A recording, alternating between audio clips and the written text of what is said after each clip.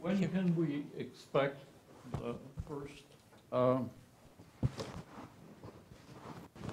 when can we expect that there will be some first experiments that will be resident, say, on the backside of the moon, as most of you indicated, would be the right place for the best signal-to-noise ratio?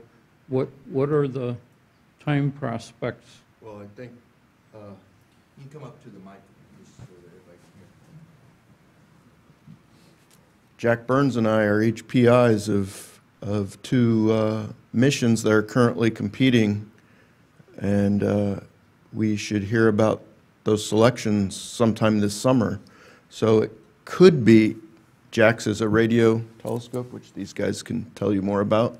Mine's the gamma ray astronomy mission.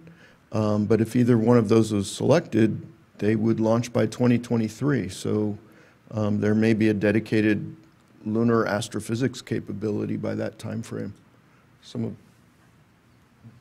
And just one follow-on question, and I'll be quiet.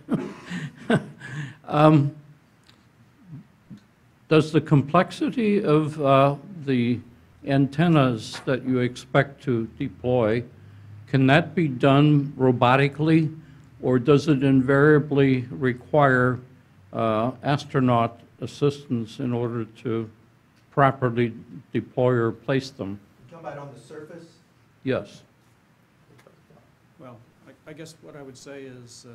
Can you come up to the mic just so I'll get closer. What I would say is you don't need astronauts on the lunar surface. One of the elements that NES studies is telerobotics, where the rovers are guided by astronauts in the habitat. But personally, I think, I think you can do everything robotically within reason. Also, a quick comment on the earlier question. Probably the first radio astronomy, well, at least the first radio astronomy receiver on the far side of the moon is going to be the Danish instrument flown on the Chinese lander, which is predicted to go to the far side. I don't know the exact date for that, but I think they will beat everyone else with one antenna. Any other questions? I have a general question. For those of you who have your free flyer missions, would you benefit from having a deep space gateway support, capability, relay state? How might you benefit for having a deep space gateway capability up there? Even though you would be free flyer, could that play in some fashion? So just, let's say we weren't selected. Sure.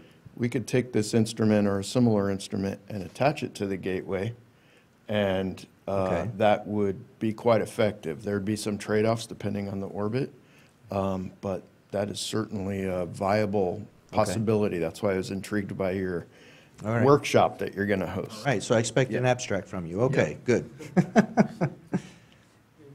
Isn't the gateway Bob? too far from the moon for good? Well, that's why we'd have to do some trade-off studies. Well, there are several orbit options that were identified by the Global Exploration Roadmap, and some are, but yes, we'd have to look at that. Are there any other questions?